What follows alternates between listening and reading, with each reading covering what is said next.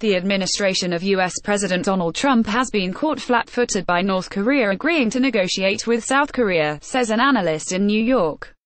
Speaking to PressTV on Sunday, military and political analyst Michael Burns said the increasing U.S. military buildup around the Korean Peninsula was only meant to keep the threat of military action against Pyongyang alive.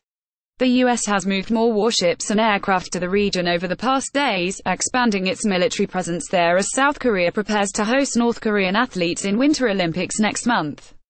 The USS Wasp, an upgraded U.S. Marine Corps amphibious assault ship that can carry troops and a crop of fighter jets including the F-35, arrived in southern Japan on Sunday. The U.S. Pacific Air Forces announced last week that it had deployed 3 B-2 Spirit stealth bombers along with some 200 personnel from Whiteman Air Force Base in Missouri to the Pacific island of Guam. Earlier, the U.S. Navy's USS Vinson aircraft carrier departed for the Western Pacific on what the Pentagon said was a routine mission. The strike group is expected to arrive in the region before the Olympics begin on February 9.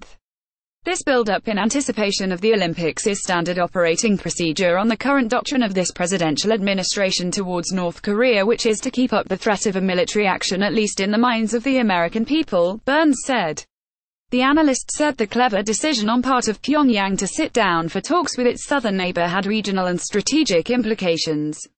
On a parochial level, the South Koreans want to be sure that there is no tension around this Winter Olympics, he said, arguing that just a threat of North Korea having military action could destroy the Winter Olympics.